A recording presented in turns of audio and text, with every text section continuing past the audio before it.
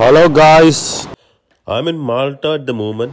You can see the magnificent view of Malta, and there is plenty of hotels there, and you can see different type of apartments, and there is service apartments.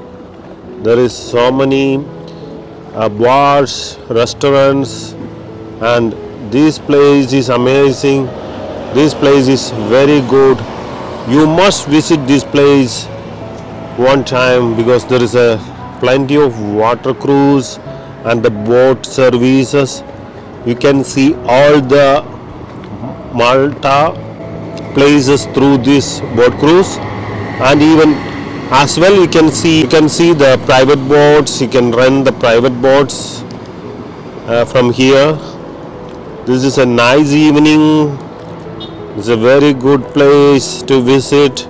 Bottom of Italian side. The name of the country is Malta. They're speaking very good English. Pronunciation is very good. It's compared to Spain or any other European country. This is very nice because we get help from Maltese people. They're speaking English very well. The sunset is looking very nice. A lot of people are walking on the streets. You must visit this place, St. Julian's. You can see the Black Grill. There's a restaurant bar. On the side of this bay, there is thousands of hotels and all kind of foods, like a Hungarian restaurant, Indian restaurant, and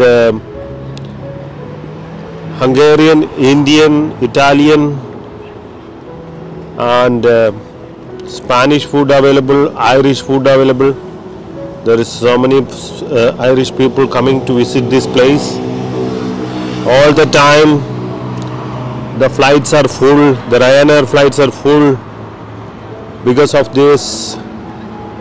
You know, only €39 and €29 they are charging, and you must visit this place. €29 only for Ryanair. The off season around January to March, there is a very low price. You must visit this place, St. Julian's in Malta, nearby Valletta. Valletta is the capital of Malta.